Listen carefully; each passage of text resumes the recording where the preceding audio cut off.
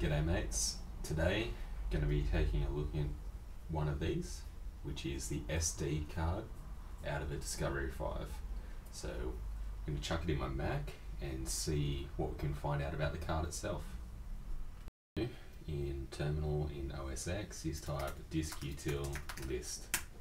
So at the moment I don't have the SD card plugged in at all. So what this is showing me is anything that's already been mounted on the file system. Now what I'm going to do, I've just plugged in the SD card. You can actually see that it's mounted on the desktop there, so if I do this command again, we can then see this bit down the bottom.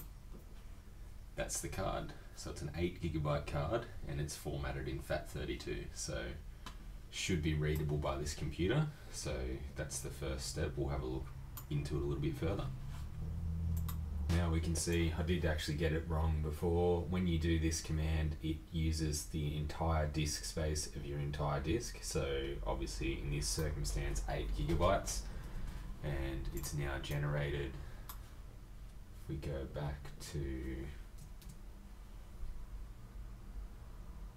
here, so it's 8.01 gig. So as long as you have an SD card that's 8 gig or bigger, you can do this command again. Basically what you need to do first is, again, type disk util list, see what disk you've actually got listed here. So we've got disk 4. So if you unplug that and then we plug it back in, we get disk 4 again. You can run this same command but reversed. So you're going to say the input file is the image file we created, and the output file, so that's what OF stands for, is /dev/disk4, and then you'd press enter.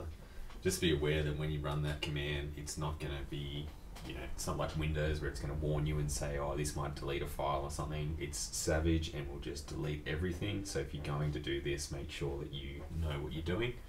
But that way, at least, if you needed to, if you've got another car that had the inControl system and you want to copy whatever's on that SD card to another one, this is one way of doing it. Just in case you can't get the normal inControl stuff to work, which I've read a lot about with people saying they've got issues with it, especially on Macs, this is the other way to do it, provided that you can get an image of another car. And what would be interesting is, I haven't been able to see if it's actually possible yet, but in theory, I think I can actually extract this now. Let's see if that'll work. Yeah, so that's the image file that I'm actually looking at now, not the disk itself. Just wanted to see this. Yeah, so in the brand.txt file, you've got Landrover, and there is also, I thought it was in the license folder, but maybe it's somewhere else.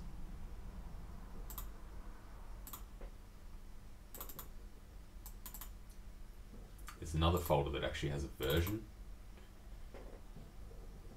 Let's see, it might be in maps. No, it's not in here. But I'd say that if you did want to pull this off another car, the version that you can find in one of the files that I can't remember where it is right now, will actually be able to tell you what version number you have, which it may actually be in here. You've got this global CFG file, and you can actually open this, will just extract it.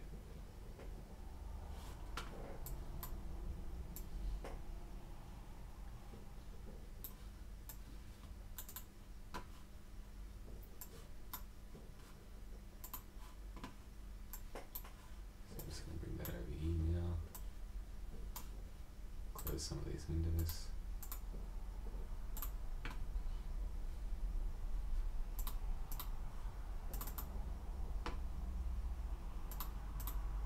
There we go, I think that's it, version.